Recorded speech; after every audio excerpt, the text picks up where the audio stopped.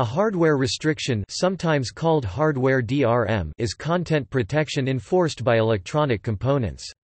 The hardware restriction scheme may complement a digital rights management system implemented in software. Some examples of hardware restriction information appliances are video game consoles, smartphones, tablet computers, Macintosh computers and personal computers that implement secure boot.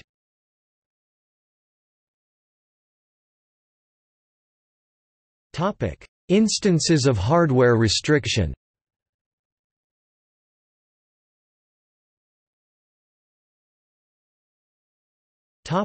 Upgradeable processors.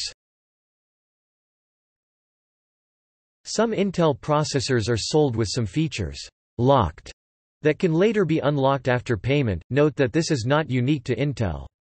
Some models of IBM's System 370 mainframe computer had additional hardware included, that if the customer paid the additional charge, IBM would send out a service engineer to enable it, typically by cutting a resistor in the machine.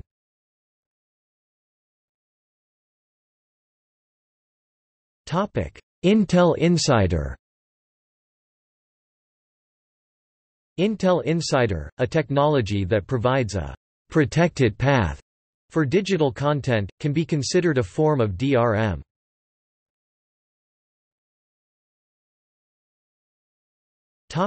Verified, trusted, secure boot. Some devices implement a feature called verified boot, trusted boot, or secure boot, which will only allow signed software to run on the device, usually from the device manufacturer. This is considered a restriction unless users either have the ability to disable it or have the ability to sign the software.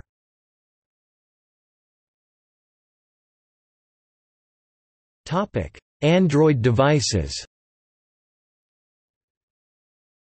Some Android devices, such as Huawei's and Nokia's, come with the bootloader locked.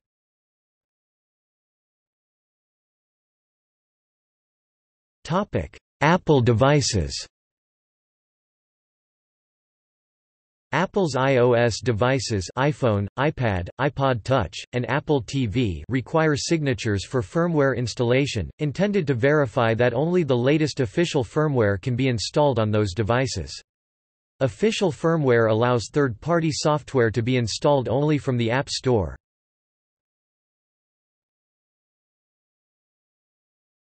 TiVo.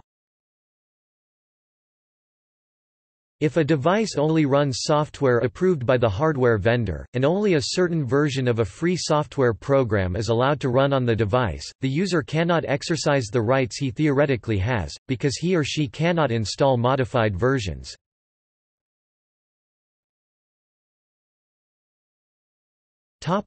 OLPC.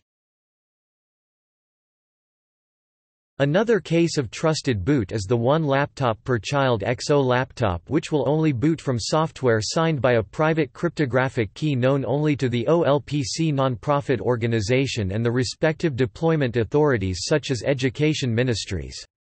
Laptops distributed directly by the OLPC organization provide a way to disable the restrictions, by requesting a developer key unique to that laptop, over the Internet, waiting 24 hours to receive it, installing it, and running the firmware command, "disable security."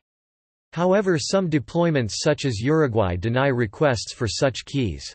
The stated goal is to deter mass theft of laptops from children or via distribution channels, by making the laptops refuse to boot, making it hard to reprogram them so they will boot, and delaying the issuance of developer keys to allow time to check whether a key-requesting laptop had been stolen.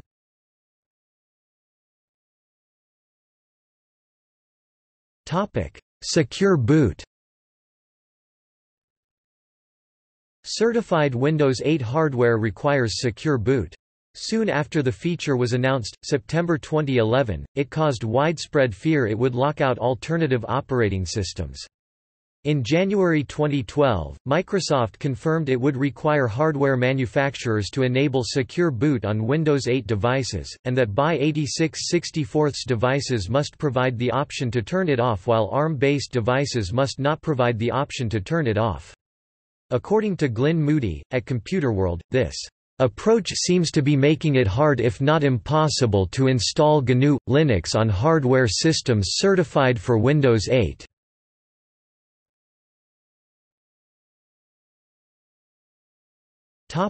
Solaris Verified Boot. Oracle Solaris 11.2 has a verified boot feature, which checks the signatures of the boot block and kernel modules. By default it is disabled. If enabled, it can be set to warning mode where only a warning message is logged on signature failures, or to enforce mode where the module is not loaded. The Solaris elfsign command inserts a signature into kernel modules. All kernel modules distributed by Oracle have a signature. Third-party kernel modules are allowed, providing the public key certificate is installed in firmware to establish a root of trust.